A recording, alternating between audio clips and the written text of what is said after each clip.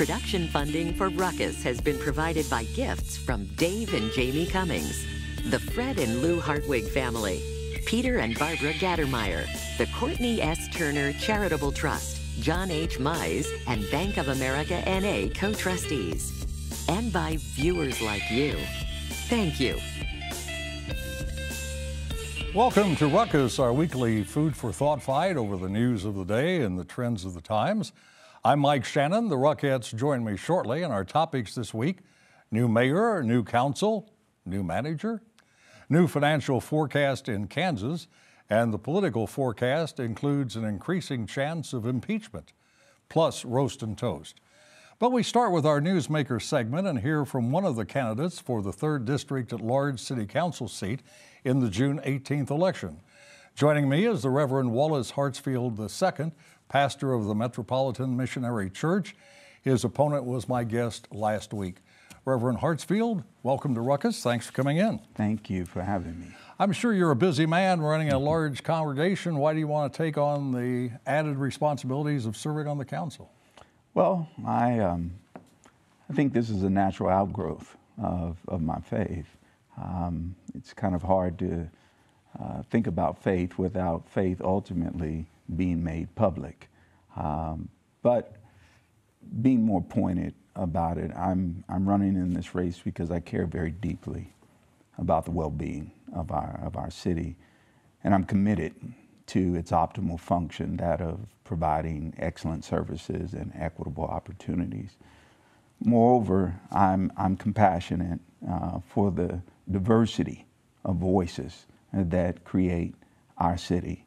But I think most importantly, I'm willing to cooperate with the mayor, other city council members, city staff, community partners, residents, in order to make our city the best city it can be. And it will be the best when, wherever we are in our city, that we are in safe, prosperous, and growing neighborhoods. You're running from the 3rd District, but you're running citywide. Yes. The 3rd District is on the east side of Kansas City. What are some of the most significant problems in the 3rd that you'd like the City Council to deal with and try to solve? Well, the rampant violence that threatens our neighborhoods, for me, would probably have to be at the top. But then there's a whole matter of menial jobs that really are not quality, nor are they sustainable. And then I would think that we would have to talk about affordable housing. Unfortunately, the housing choices are ridiculous for many persons, especially in the 3rd District, because they have to choose between housing that is oftentimes unaffordable or housing that is substandard. And then there are those distressed communities that have been neglected that also need to be addressed. Is 18th and Vine in your district? Yes, 18th and Vine. What do you think is going to happen with the Jazz Museum? What should happen? Well, absolutely, we should put the necessary investment in place to make this a reality. 18th and Vine is central not just to the history of African Americans as it relates to music in this city. Kansas City can't be what Kansas City is without 18th. Why hasn't it ever been truly successful in the modern era? Well, I think a lot of that has had to do with possibly leadership and real vision with regard to it. But maybe most importantly, and especially as a city council person would think about it, the investment has not been there at the local city level, maybe at the level it should have been. But you think the 18th and Vine Jazz District will be saved somehow and will prosper? Well, it's not going to be saved on its own. It's going to only be saved. But that's a goal you could consider. Absolutely. I mean, and I would be one of the city council persons to do that. As a big jazz fan, I'm glad to hear you say that. Yes. As you well know, Kansas Cityans just rejected a sales tax for pre-K education, 3/8 of a cent. And some analysts are saying that's because Kansas Cityans believe they've been taxed enough. Do you think Kansas Cityans have been taxed enough? Yes, I do believe that, but I think we have not been as responsible and strategic with our taxing. And I think that was the problem, one of the problems with regards to what the mayor had put forth. we're going to have to do better with how we make use of the taxes here. All right, one final quick question. Should the Paseo Boulevard name be changed as the City Council has directed to Dr. Martin Luther King Jr. Boulevard, or should it go back to Paseo as some people are now suggesting? Yeah. Well, I'm for it being changed, all right? But what I would say is that I understand what the ministers were trying to do as far as to celebrate the name of King, and I'm for that. I also understand what the residents are seeking to do. Unfortunately, this has really fractured our community, and we're going to need a road to reconciliation. We're going to really need that to take place. But you favor the name Dr. Martin Luther King Jr. Boulevard over Paseo. Okay. Yes, thank you very much for coming in. Good luck in the campaign. Thank you. That is City Council candidate Reverend Wallace Hartsfield II. Now let's meet the panel and start a ruckus!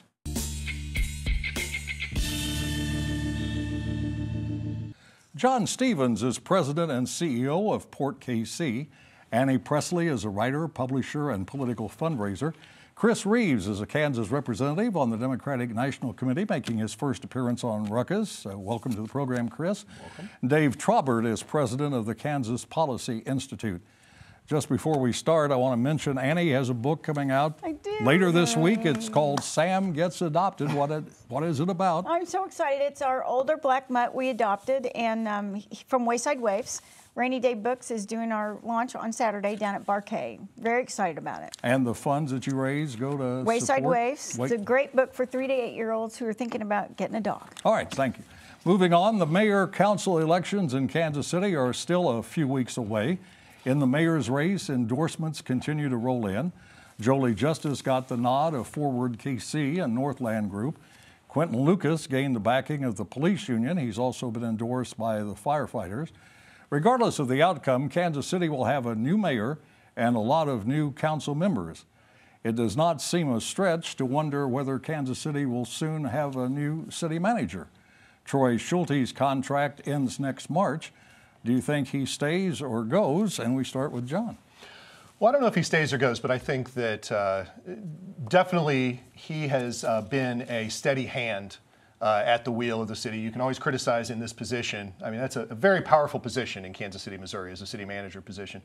I hope that he stays through the transition. As you said, we're going to have a new mayor, significant turnover on the council. There's going to be a lot of issues ahead that we need to see through with the airport, the geo bonds, a lot of things. I think having the steady hand of Troy Schulte there at City Hall for at least a couple more years would be valuable. What do you think, Annie? He has been very steady. I agree with Jon, and what I really like about him, he's kept such a nice low profile.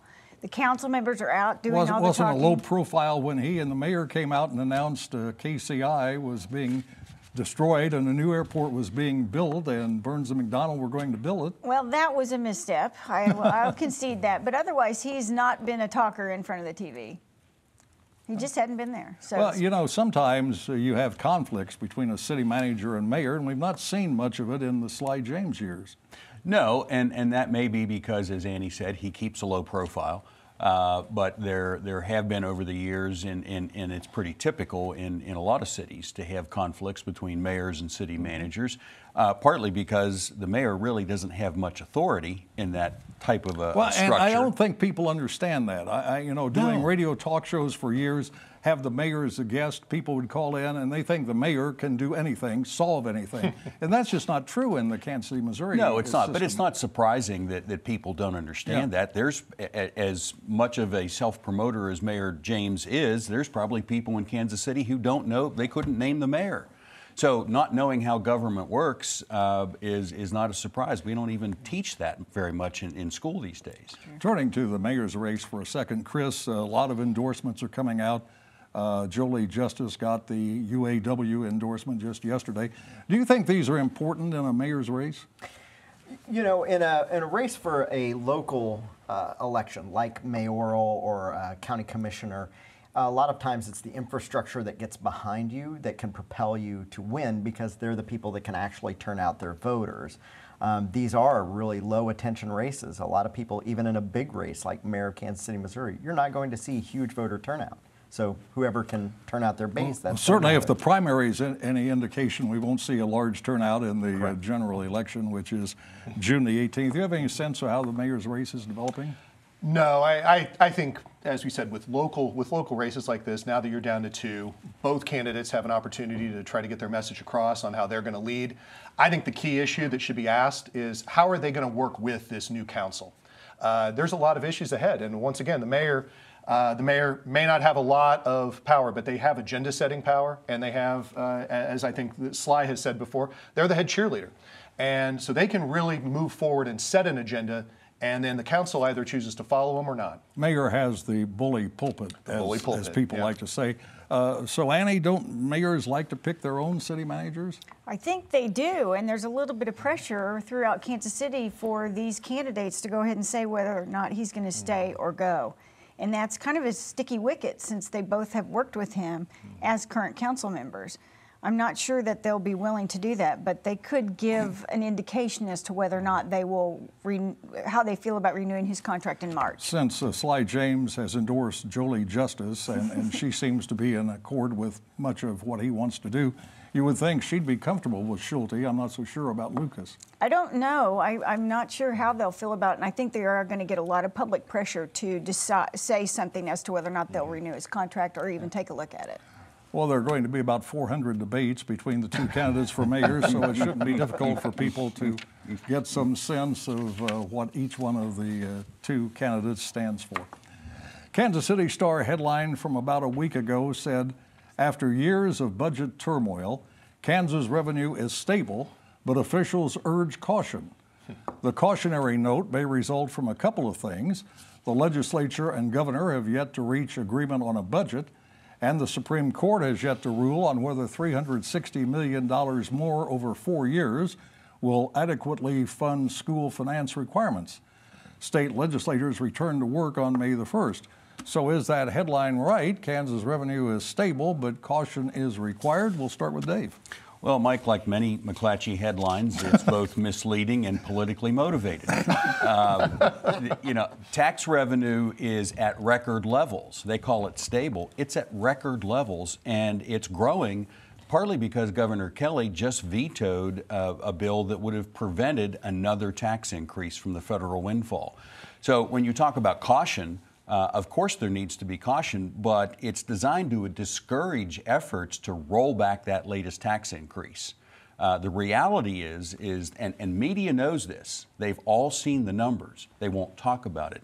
Kansas is facing over $1 billion shortfall over the next 4 years, and they don't want people to know it because what's really happening is all these spending plans are setting Kansans up for a huge tax increase again. And let me point out your website, or at least the news information that you folks send out at the Kansas Policy Institute, describes all these situations in detail. We describe it in detail. It's not our numbers. The numbers come from Kansas legislative research that were produced at the request of a state legislator. And we've shared all that information with media. So there is no question they have this data. They just don't want to talk about it because that would confirm you cannot do what Governor Kelly and others have said, which is spend all this money without a tax increase. Chris, you think Kansas revenue is stable, but we ought to be cautious? I think being cautious is correct. I think, unfortunately, the very hastily drafted Trump tax plan did, unfortunately, cause a lot of states to be in a bad position in that there are people who used to be able to itemize their taxes suddenly couldn't because Trump changed the rules, which did punish many who are self-employed. Well, it drove the revenue director out of Missouri. That's correct. One of the other things that you really ran into was that there's a divide in how we give back money. Democrats within the State House really pushed for tax relief for sales tax on food and other goods, and Republicans primarily pushed for tax relief for those who offshore money in foreign tax havens, which we, of course, oppose. Only those people would get they would get a very large back. share, and I will tell you, as somebody with family in Jamaica, I would appreciate it, but I don't know how many Kansans actually have money in foreign tax havens that they would appreciate. Quickly, Dave, are people with money in foreign tax havens the only ones who would benefit from? No, of course not. And that's a classic example of what he just described as a misdirection. This is not providing tax relief to companies with foreign profits. It's saying we're going to continue to not tax income in Kansas that wasn't earned in Kansas. This is a new tax they want to apply, which they can because of the tax reform at the federal level. This isn't providing tax relief to anyone.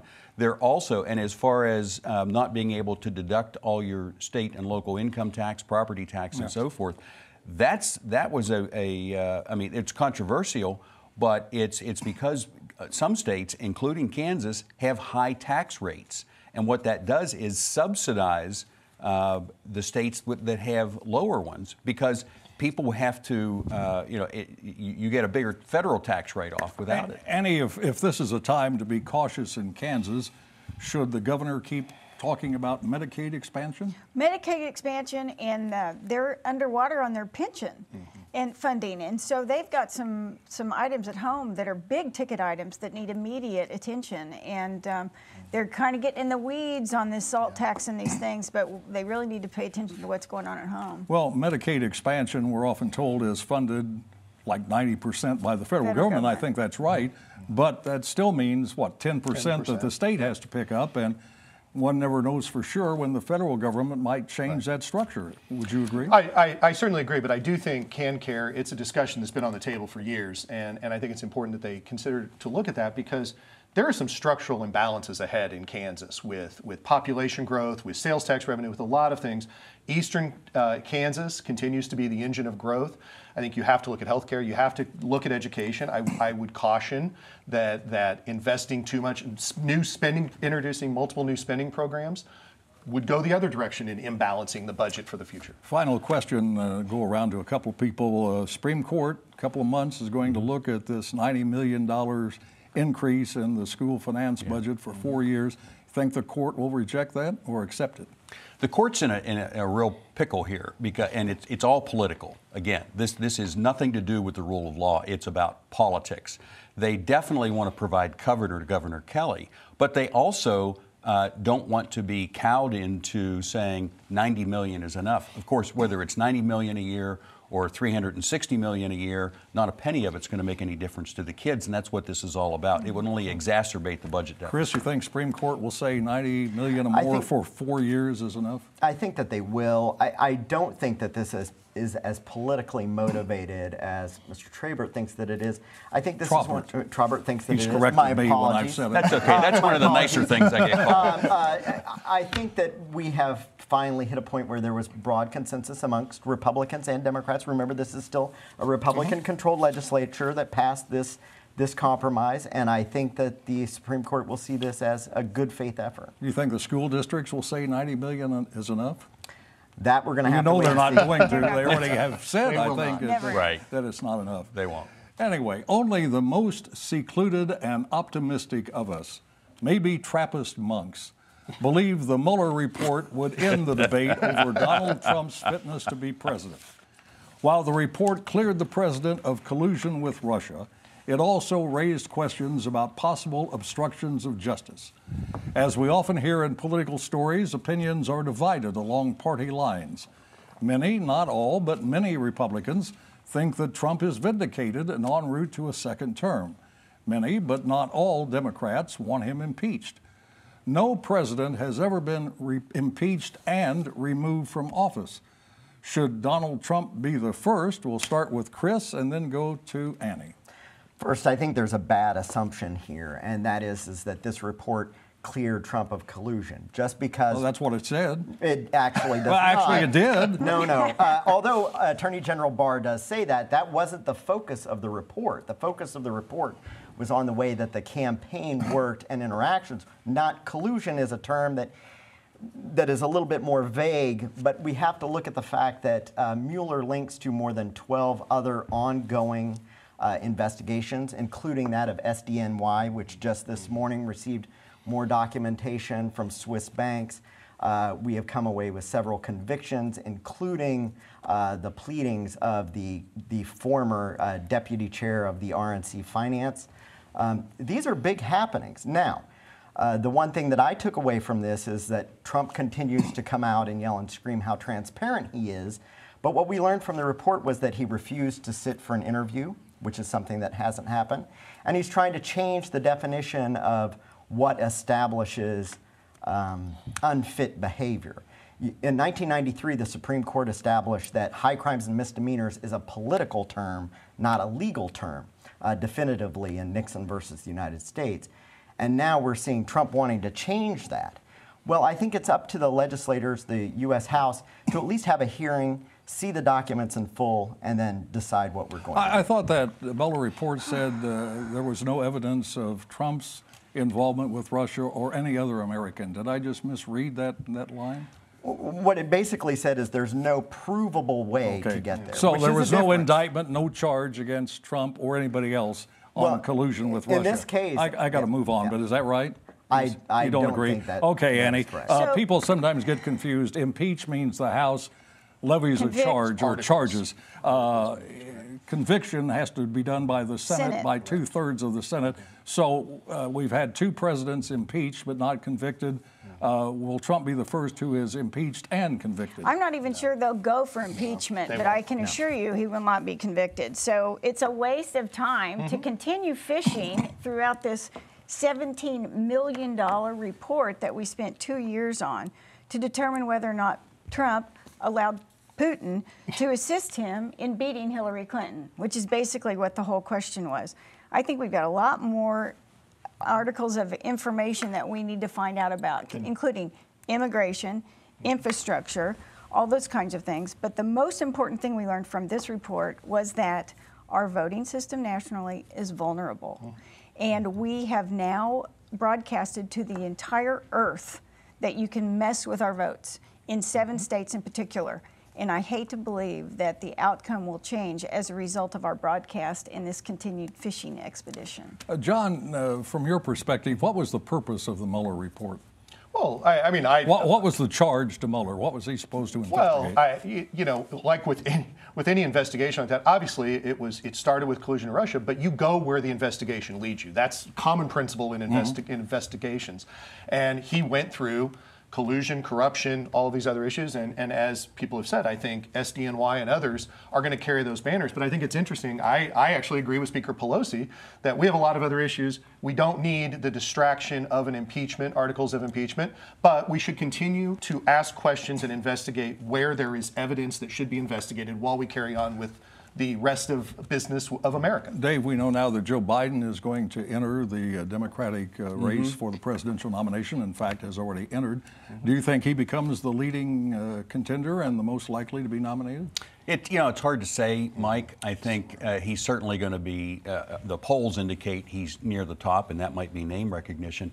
It's going to be interesting to see as I think some of the dozen or so or more who are out there now start to fall off, whether their supporters lean more toward Bernie's proposals for free stuff and socialism, or Biden's basic anger. All right, Chris, how about Biden? Is that the kind of guy you and people in your group would support? I think that there are a lot of people who will be attracted to former Vice President Biden. He does stand out in the current political climate. He is somebody who has done things like release his tax returns and not have affairs with porn stars. Those are going to stand out. Some people say he's too moderate for the progressive wing. I think that when you have a field of 20 plus, people will find a reason to vote for someone instead of against someone, and I think that's good for all of our candidates. And it's said that Democrats want somebody who can win. That's the main concern. That is true. Not so concerned about white, black, female, male, or liberal, socialist, whatever. They just want somebody who will win.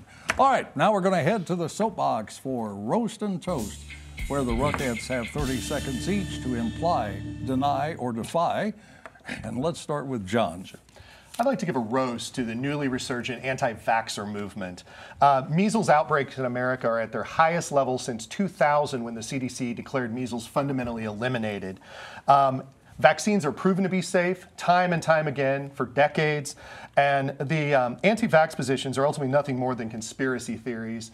And while you might not want to vaccinate your child, and you may think that inherently your child will be safe or that they will not be affected by measles or other illnesses or diseases, think of the vulnerable children that are going through cancer treatments, pregnant women, and others with compromised immune systems. millions of Americans that don't have that luxury and may be exposed due to your anti-vaxxer. Got to move along, Chris. This week, I'm going to roast Senator Jim Dennings. In a recent meeting with Governor Kelly, he had 4 hours to discuss whether or not Kansas would proceed on Medicaid. Rather than do that, the meeting ended at 1 hour as the Republicans left, saying that they wouldn't advance this to a vote within the Senate on May 1st, and instead will look forward to crafting a new piece of legislation next year full of poison pills to try and get a veto. The public deserves to have a yes or no vote. If he's opposed to Medicaid expansion, as some of his conservative base are, he should vote no. If he favors it, he should vote yes. Transparency. Annie, quickly. Toast to our Henry Block. He was a great human and was just an amazing role model for all of Kansas City. He will be missed. Dave. A roast to mainstream media, with present company excluded, Mike. Their coverage. Their coverage of the Kansas budget situation has been predictably political and misleading. It's designed to provide cover to a governor and to legislators whose policies are setting Kansas up for a huge tax increase. Media should be honest and unbiased, not the fourth branch of government. All right, I'm going to have to pass on a toast or roast this week. I'll get it in next week, and that is Ruckus. That's all the time we have for this week. Back next week at 7 o'clock. Now for the Ruckettes and the crew, Mike Shanin saying thanks for watching and good night.